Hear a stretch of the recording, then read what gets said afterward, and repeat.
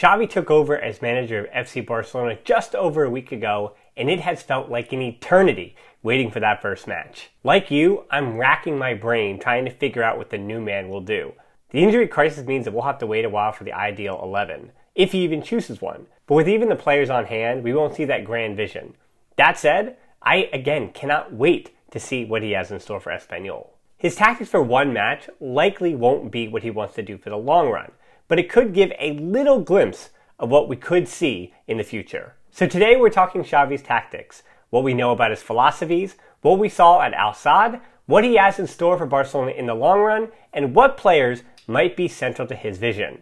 I myself am trying a few new things with this video, so it'd be a big help if you give us a like, and make sure you leave a comment that you want to see more content like this down below. So let's get started and start with the simple stuff. There are plenty of reports that indicate that Xavi wants to be a bit more meticulous with the players' time. And that means a whole new set of rules. Now, PK on Twitch has taken some of the credibility away from this list, but I think what Xavi or these reports are leading towards is that Xavi is going to be a bit more thoughtful about the tactics and the kinds of training that are done for this team. Yet the apparent rules, or should we say changes in place, are as follows. Players must be 90 minutes early to practice, staff must be 2 hours early to practice, players must eat at the training ground, fines will be doubled for repeat offenses, as players will be fined for breaking rules. The curfew is 48 hours before a game. There is a meritocracy as to who will play on the field. There is travel and off-field habits that will be monitored. Players are prohibited from dangerous activities, and players must maintain a good image. If those new guidelines are true and the players follow them, I could see some players being a bit healthier in the long run, and I think it will improve the team on the margins. But if you really want a fix of this squad, it's going to come down to the tactics. And Xavi's tactics will start with one simple philosophy, and a familiar philosophy. He wants his team to control the ball and have possession. And with that as a central theme to his philosophy, it's going to indicate how he wants to set up this team. He wants his team to attack with the ball, not just have the ball to have the ball, but actually use that possession to attack. Whether he tries to employ it right away, or maybe it's what he wants to do in the long run, Xavi's indicated that he desires to play a 3-4-3 system, with 3 defenders, 2 defensive midfielders, 2 interiors, 2 wide attackers, and 1 center forward, with the wide attackers having to stay as wide as possible, something that we haven't seen from FC Barcelona for at least the last 4 to 5 years. Paramount to this system is creating squares with those interiors, as in turn the opposition into squares, setting up between the fullback, the center back, and the wide or inside midfielders on the opposing team. That doesn't really change if the opposition is playing a 4-4-2 or 4-3-3. The other interior should be in the same spot on the other side as you see 2 different squares. And the key to positioning these interiors is finding the numerical superiority. That's positional play in a nutshell. The 3 center backs at the back always need to outnumber the forwards around them, and that's how not to get beat on the counter. Xavi wants his team to always be looking for the free man. Wingers must stay wide and occupy those fullbacks so that the center forward can occupy the 2 center backs, and that means that there's a numerical advantage somewhere behind. This is Xavi's recipe to breaking a high press from the opposition. He's going to drop 2 center backs near the keeper and 1 pivot out wide. That leaves the other pivot as the free man, and in theory becomes a rondo. If that other pivot is covered, that means one of the interiors would be the free man, and so on and so forth up the field. And what will Xavi do to beat a low block? Whether that's 4 or 5 at the back. It does look an awful lot like a 4-3-3. So that comes against a low block. Interiors must be high between the midfield and back line, and those interiors may have plenty of opportunities to shoot. The goal against this low block is to create plenty of opportunity in the half spaces between the center backs in the low block. Create numerical superiorities on the wings between a fullback and the winger so that the attacking midfielder can either get in behind or a 1v1 is available for the center forward.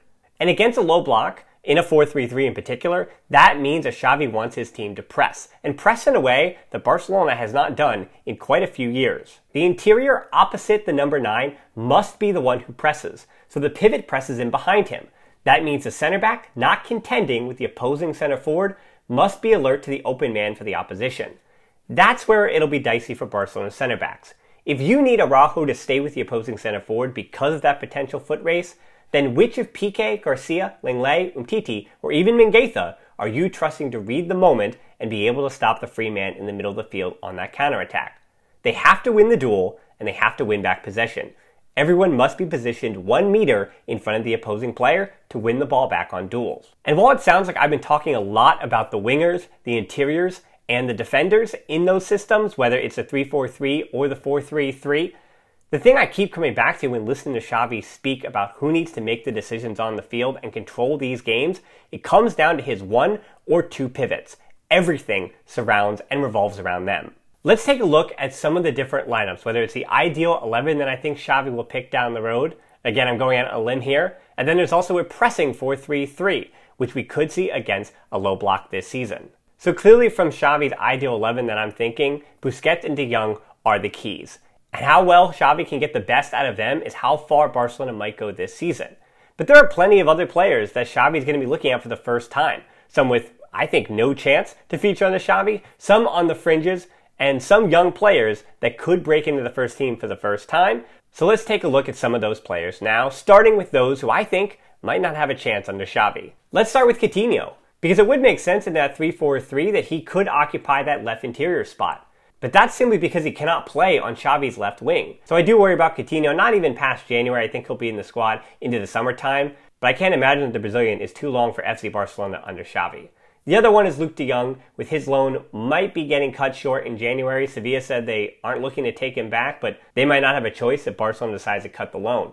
I just don't see how Xavi will play him with the limits he has on the press, and with the intensity and focus in which those center forwards have to make sure they're contending with the center backs on the other team.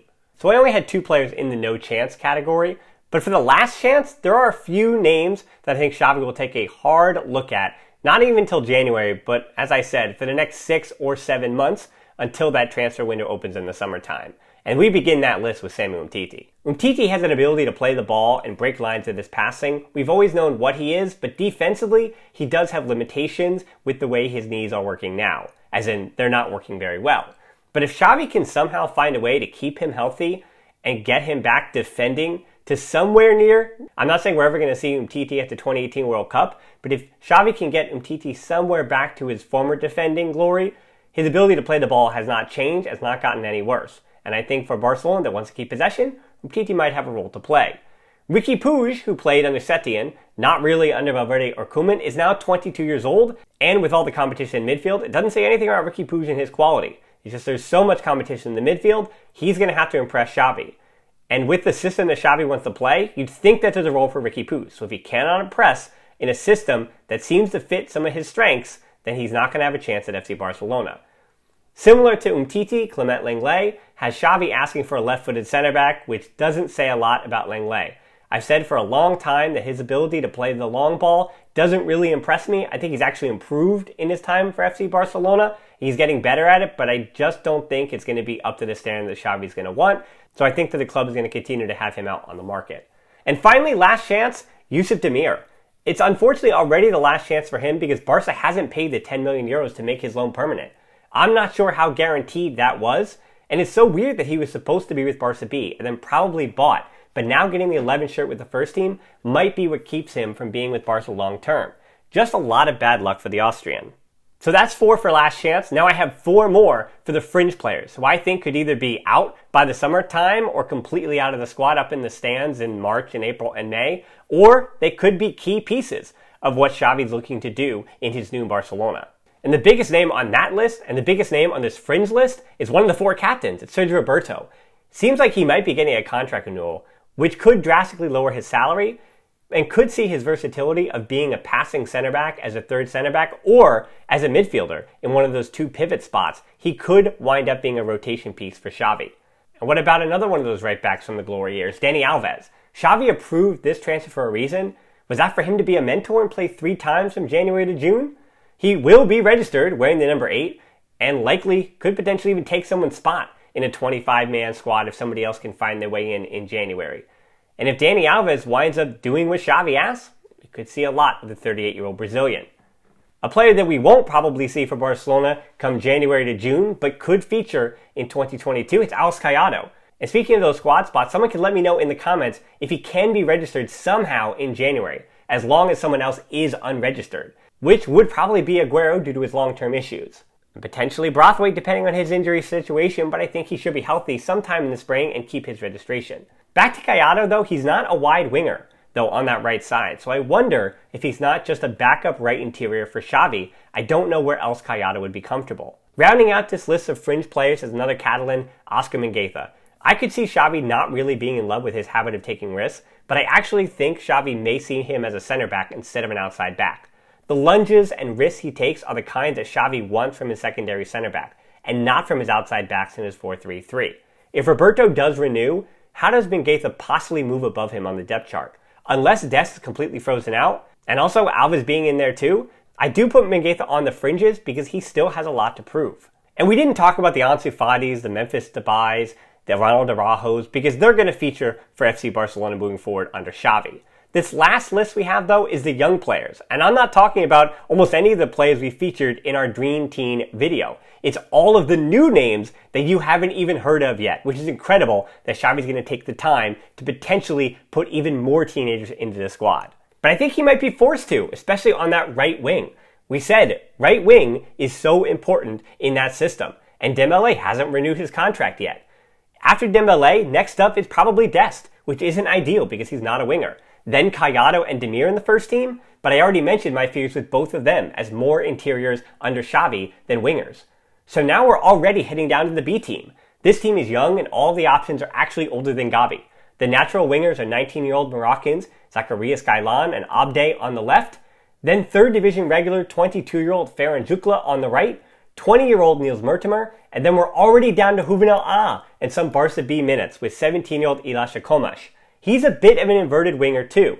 And I did notice that 18-year-old right winger from Juvenal A, Joan de Fuentes, was in training as well last week. So that right wing is going to be a question mark, and I would not be surprised if Xavi decides to supersede another player that you might think is in the first team dynamic for a Barca B or even a Juvenal A player that's a more natural fit. The other four names I really think are going to be around the peripheral of the first team: Alvaro Sanz at one of those pivot spots, Arnau Camas, and Mika Marmol, who's starting to make more news for his good performances with Barca B, basically being the Iron Man for Sergi Barjuan's squad, and he's also a natural left-footed center back. With no offense to Arnau Camas, but he has a number of right-footed players in front of him at the other center back spot. Marmol, as a left footer, might actually have the inside track to the first team. And Angel Alarcon, I've talked about him a lot. He would be with Barca B right now. He's a natural left winger to a center forward. I think he has a role to play when he can finally get healthy, which he hasn't this season. Some other names to throw at you: Jordi Escobar with Barca B, Peque, the attacking midfielder Chus Alba, defensive midfielder Marc Casado, and Hunter Orellana when he can also get healthy, as he's currently not fit. Also in training last Thursday was center back Diego Almeida from Juvenal A, Arnau Sola, the left back, center midfielder Alas Garida, also with Juvenal A, and Estanis Pedrola, an 18-year-old right winger who signed from Royce over the summer. And note that that's another right winger and a new name that I don't think Culés have heard just yet because he's a recent signing. I just named a whole lot of teenagers, but that's to say that Xavi is willing to look all the way from the first team down to Juvenal A. He's looking for wingers, he's looking for midfielders, and he's looking for center back. And he's willing to look anywhere he can to find the players that he wants for his system. We did have a bit of fun there at the end talking about the teenagers and some of the future players that Xavi might trust. But more realistically, he's likely just to go with the experienced players that he knows to get the job done and take this team from 9th place back up the table. But if some of this video proves to be right, or none of it at all, the point is that Xavi's going to need to take this team and mold it in his image, not just in the coming weeks, not just in the coming months, but hopefully for the coming years. Not to continue to give myself an out, but we may not see this tactics at all, or it might take months and months to come to fruition. But the one thing that I am certain after watching this, I do trust the club legend as manager of FC Barcelona, and I'm going to be patient with Xavi as long as I possibly can. And that's not 2021, that's 2022, 2023, and beyond. We need to give him time. Because now it's time for the serious business. Enough wondering. It's time for Xavi to take on his first test at FC Barcelona against Espanyol. So make sure you give this video a like, subscribe, and help this channel out as I am ready for the Xavi era, as are you. Força Barça!